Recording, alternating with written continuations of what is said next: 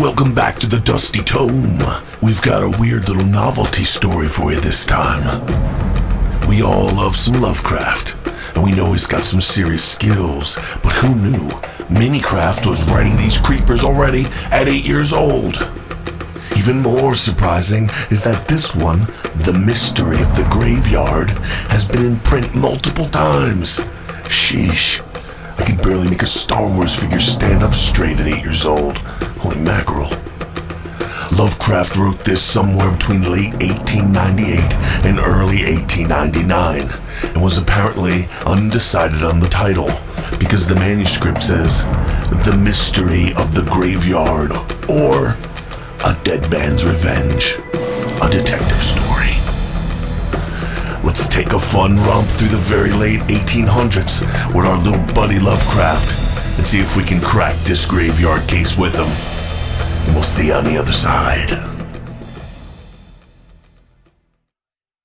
The Mystery of the Graveyard, or A Dead Man's Revenge, a detective story by H.P. Lovecraft.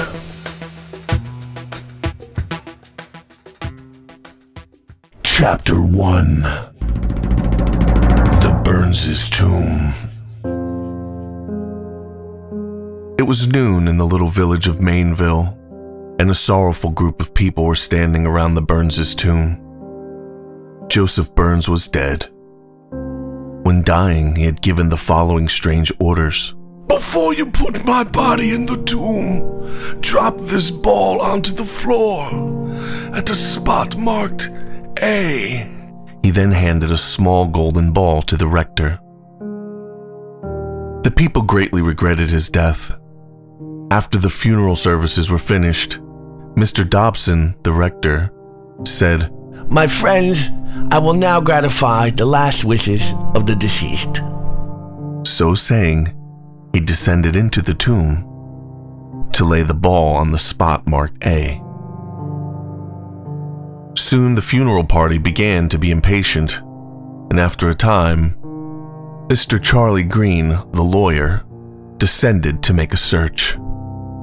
Soon, he came up with a frightened face and said, Mr. Dobson is not there! Chapter 2. Mysterious Mr. Bell. It was 3:10 o'clock in the afternoon when the doorbell of the Dobson mansion rang loudly, and the servant, on going to the door, found an elderly man with black hair and side whiskers. He asked to see Miss Dobson. Upon arriving in her presence, he said, Miss Dobson, I know who your father is, and for £10,000 I will store him. My name is Mr. Bell. Mr. Bell? Said Miss Dobson. Will you excuse me from the room for a moment? Certainly, replied Mr. Bell. In a short time she returned, and said, Mr. Bell, I understand you. You have abducted my father and hold him for a ransom. Chapter 3. At the police station. It was 3:20 o'clock in the afternoon when the telephone bell at the North End police station rang furiously, and Gibson, the telephone man, inquired what was the matter. Have found out about father's disappearance, A woman's voice said. I am Miss Dobson, and father has been abducted. Send King John. King John was a famous Western detective. Just then a man rushed in and shouted, Oh, terrors! Come to the graveyard! Chapter 4. The West Window. Now let us return to the Dobson mansion. Mr. Bell was rather taken aback by Miss Dobson's plain speaking, but when he recovered his speech, he said, Don't put it quite so plain, Miss Dobson, for I... He was interrupted by the entrance of King John, who with a brace of revolvers in his hands, barred all egress by the doorway. But quicker than thought, Bell sprang to a west window and jumped. Chapter 5. The Secret of the Grave. Now let us return to the station house. After the excited visitor had calmed somewhat, he could tell his story straighter. He had seen 3 men in the graveyard shouting, "Bell! Bell! Where are you, old man?" and acting very suspiciously. He then followed them, and they entered the Burns' tomb. He then followed them in, and they touched a spring at a point marked A, and then disappeared. I wish King John were here, said Gibson. What's your name? "John Spratt," replied the visitor. Chapter 6. The Chase for Bell. Now let us return to the Dobson mansion again. King John was utterly confounded at the sudden movement of Bell, but when he recovered from his surprise, his first thought was of chase. Accordingly, he started in pursuit of the abductor. He tracked him down to the railroad station and found to his dismay that he had taken the train for Kent, a large city toward the south, and between which and Mainville there existed no telegraph or telephone. The train had just started. Chapter 7. The Negro Hackman. The Kent train started at 10:35, and about 10:36, an excited, dusty, and tired man rushed into the Mainville hack office and said to a Negro hackman who was standing by the door, "If you can take me to Kent in 15 minutes, I will give you $1. "I don't see how I'm to get there," said the Negro. "I haven't got a decent pair of horses and I've $2, shouted the traveler. "All right," said the hackman. Chapter 8. Bell's Surprise. It was 11 o'clock at Kent. All of the stores were closed but one, a dingy, dirty little shop down at the West End. It lay between Kent Harbor and the Kent and Mainville Railroad. In the front room, a shabbily dressed person of doubtful age was conversing with a middle-aged woman with gray hair. "I've agreed to do the job, Lindy," he said. "Bell will arrive at 11:30, and the carriage is ready to take him down to the wharf, where a ship for Africa sails tonight."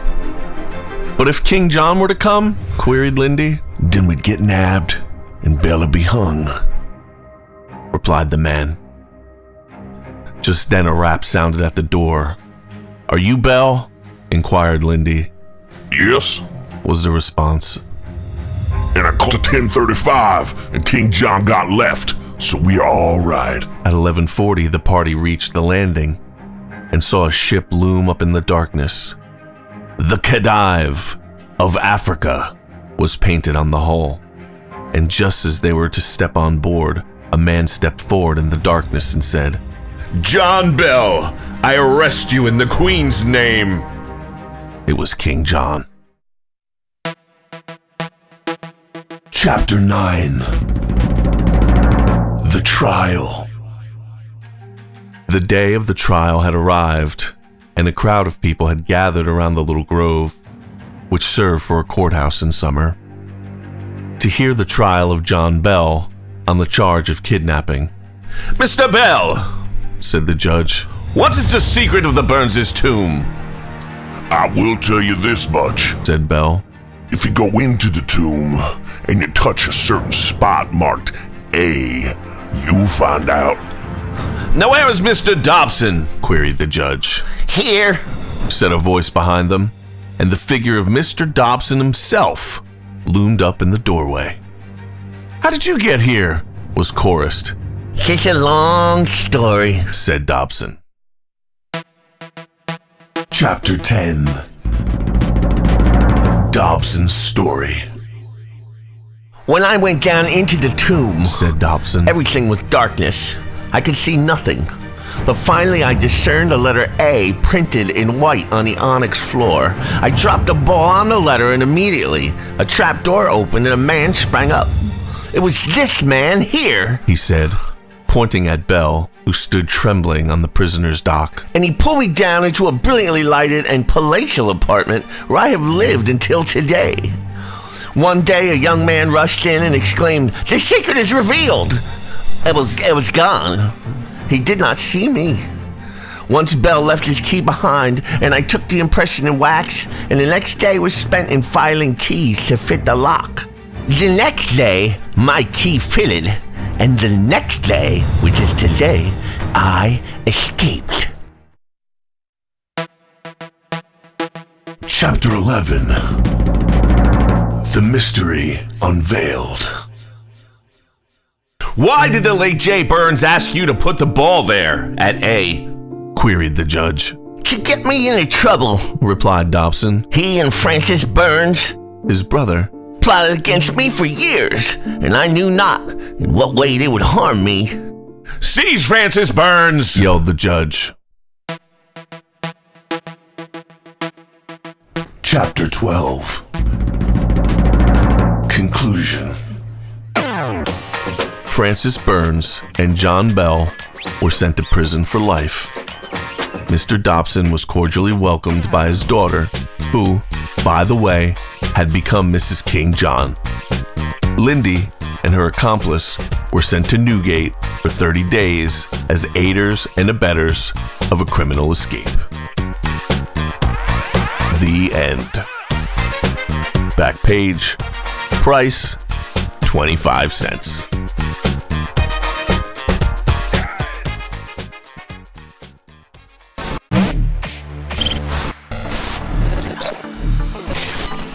Wow. I would totally give little 8-year-old Lovecraft a quarter for that story.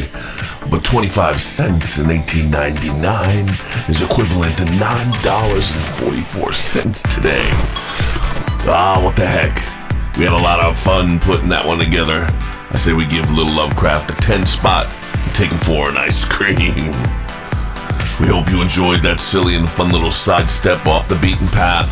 But no worries, next episode is surely going to make you lose some sleep as we head back towards existential dread and crack the book at the Dusty Tome.